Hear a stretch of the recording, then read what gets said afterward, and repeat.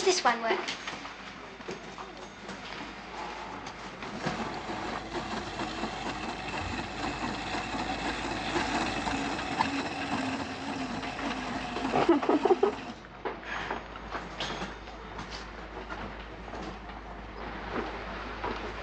How much is the Moon Explorer?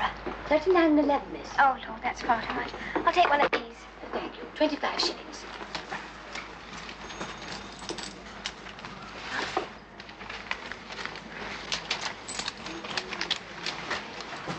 There's your receipt.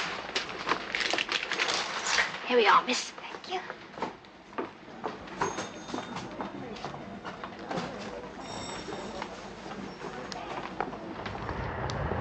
Just a moment, you two.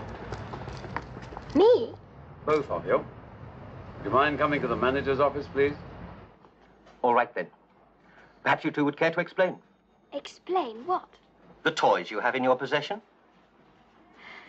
I bought a toy, I paid for it, and here's the receipt. Yes, we know. And while you kept the assistant busy, your boyfriend here put another toy in his pocket and didn't pay for it. Boyfriend? I've never seen him before in my life. They do know each other, Mr. Goss. That's right. We saw the looks they exchanged. You know you'll find it much easier if you make a clean breast of it. I tell you, he's a complete stranger. Well, don't just sit there. Tell them. Please. We know what he'll say.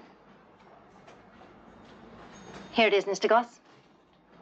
In his pocket. Now then, young man, before I call the police, what have you to say? Georgie likes ducks. Never meant to take it. He forgot. Absent-minded, eh? So your name's Georgie, is it? And your friend here, what's her name? Georgie has no friends. Georgie wants to go home now. I dare say he does. But let's see what he's got in the other pocket first.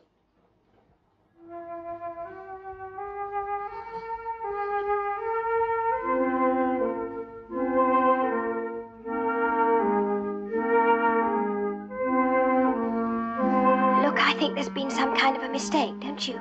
I'm sorry you've been involved in this, miss. If I could have your name and address. Yes, of course. Susan Harper. 17, Richmond Grove. You will let him go, won't you? I shall have to report it, miss. Oh, for a 2 and 6penny toy? Surely if I pay for it. Well, you don't have to, miss. No, I'd like to. Please. Here. Thank you. It's very good of you.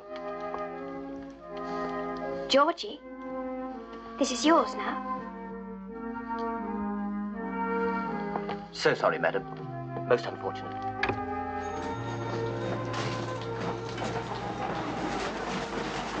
Thank you.